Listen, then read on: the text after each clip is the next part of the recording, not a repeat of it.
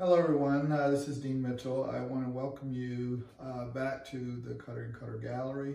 I would also like to extend my sincere thank you to the Cutter Gallery and its family for representing my work.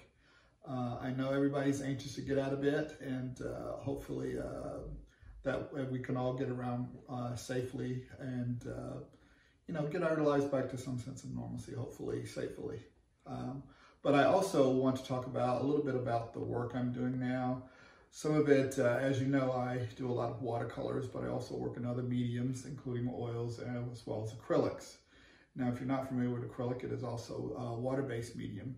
And I have been combining the two, watercolor and acrylics, to give the work a little bit more of an edgy quality to it, sometimes a little bit more of an opaque feeling to the paint, as well as having some of the superficial washes from the watercolor come through the opaque paint to give it a little bit more of an abstraction.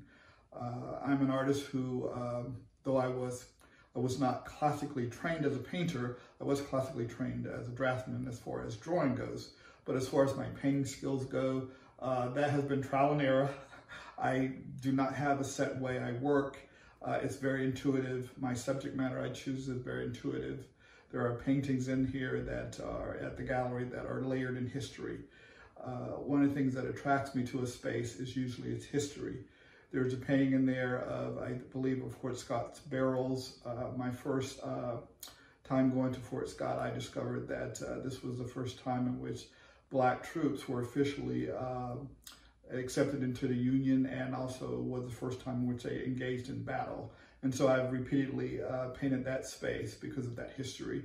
There's another painting in there of Osage House home. I've done a lot of things of Osage because of the history of the Osage Indians. At one time, those Native Americans were some of the richest people in the world. So after visiting Osage, it's a very humble space, but there's quite a few old mansions there, and they were known for building mansions and so forth. But it is layered with a lot of history, a lot of greed, a lot of intrigue, a lot of betrayal. And so when I paint something, it's usually there is some reason to my being engaged in that particular space.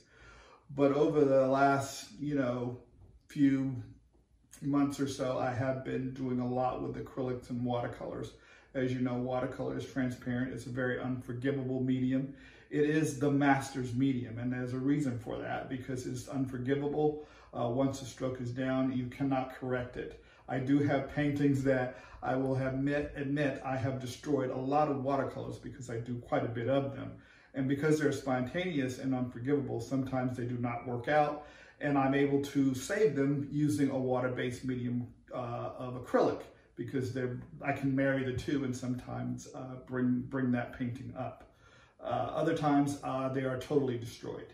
But anyway, I hope you will enjoy the new works that I'm sending in, and hopefully you will be inspired by it. Thank you.